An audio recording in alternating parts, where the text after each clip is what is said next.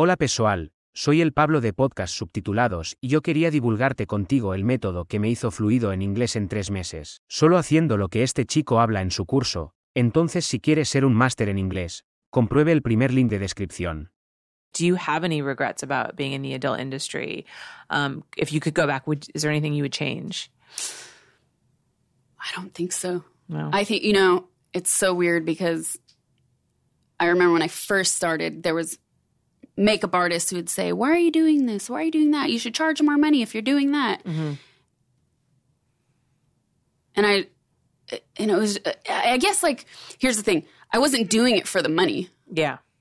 But I did enough research before getting into it that I knew, okay, I'm going to make pretty good money compared to other people my age without a college education. Mm-hmm. I knew that going into it. Mm-hmm. But it wasn't like everything was a bartering factor for me when I was doing scenes. And so it was again, going back to goals, plans, ideas, why I came into the industry in the first place, it would all mean nothing if I started to say, well, I'm going to charge more for this, or I'm going to charge more for that. Of course, eventually I did, because then my worth grew and then I was able to, and that's a different story. But yeah, overall, I would say in the industry,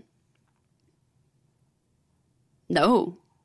Yeah. Do I like the way certain things played out? No. Mm-hmm. But I can't control that. You can't control everything. Right.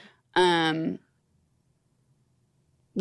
Yeah. Regrets in life, yes. Yes. But the regret of going into the industry, no. Because it gave me so much that I would not have otherwise. Right.